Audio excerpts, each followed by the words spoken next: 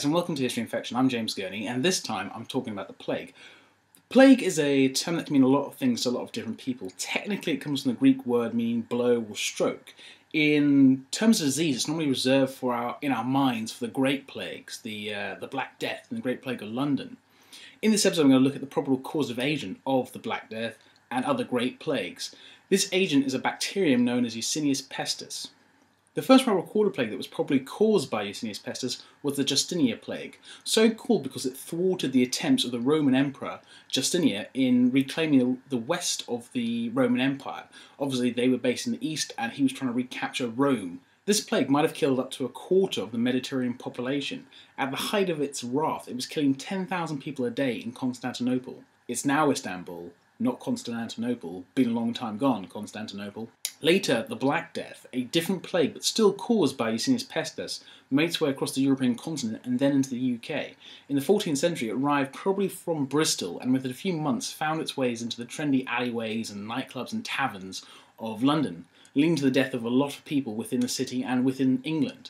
The Scots, taking this as a sort of a sign from God, as you would I suppose, decided to launch an attack on Durham, only to get an extra spoil of war themselves in the form of the plague. Writing from the time tells of a number of stages of the infection which moved with such quick progression that people would become struck down with pustules to dead within 24 hours. One Irish writer noted, "Seeing these many ills, and that the whole world encompassed by evil, waiting among the dead for death to come, have committed to writing what I have truly heard and examined. And so the writing does not perish with the writer, or the work fail with the workman. I leave parchment for continuing the work, in case anyone should still be alive in the future, and any son of Adam can escape this pestilence and continue the work thus begun."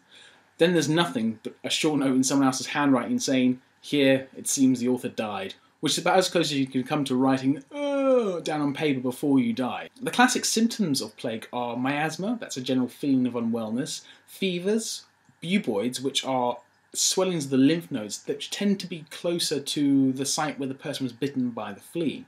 The initial outbreak of the Black Death plague killed up to 40% of the world's known populace, and this outbreak was followed by at least another 5 over a span of 100 years, which finished off another 10% of the people.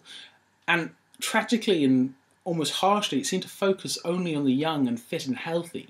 The plague continued to reoccur throughout the Middle Ages, and the last world outbreak was surprisingly recent, ending in 1955. There's been a lot of speculation about what actually caused these plagues, as the accounts fit the symptoms you'd get from Yersinia pestis, but the onslaught, the rapid progression, and the lack of some historical accounts of certain signs raised doubts in some people's minds. It must be noticed that the vast majority of biologists believe the plague was caused by Yersinia pestis, but that doesn't mean we shouldn't look at other alternatives. Recent work, however, looking for the biological DNA signature of Yersinia pestis in plague victims indicated that these people were probably infected with Yersinia pestis. This means that either the plague was inflated by another circulating pathogen like typhoid or some other disease, or that the disease caused by Yersinia has declined in virulence since that time. But then again, this wouldn't be the first time in history where a disease in antiquity has become less vicious as time has progressed. One problem I have with this explanation of reduced virulence is that the plague is a vector-borne disease. The bacteria is passed from host to host via the mouth of a flea, and an interesting thing can happen when a pathogen is vector-borne. The virulence can become somewhat unchecked. I mentioned this in an episode on malaria. To put it briefly, if you're sick with some disease, for the disease to survive, it needs to get out of you. This is especially true if that disease is actively killing you.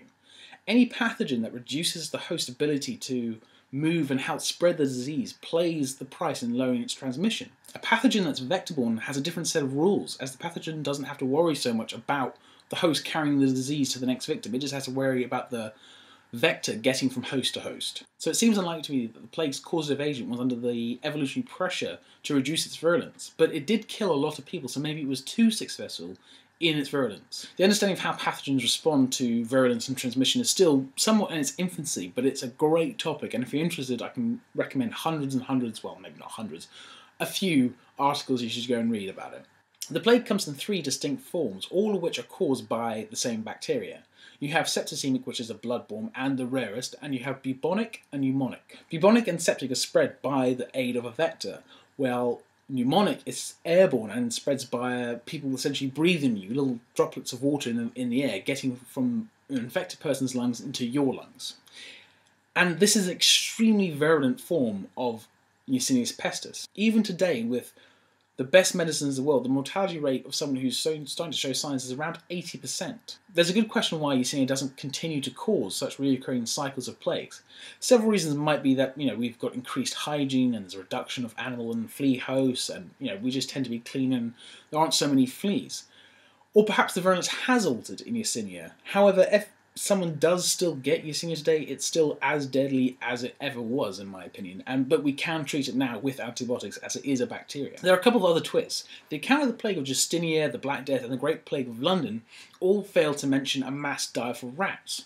Temporary accounts aren't exactly lacking in detail, so it seems a bit strange that they would not mention this classic and odd phenomenon happening in nature right before everyone gets very sick. So let's restart to some of the history of the plague. Next time I'm talking about how Yersinia actually affects one of its hosts, humans, and the modern history of the discovery of the causative agent. How do people find Yersinia pestis and how do they link it to the plague? Feel free to subscribe and like this if you enjoyed it and share it around.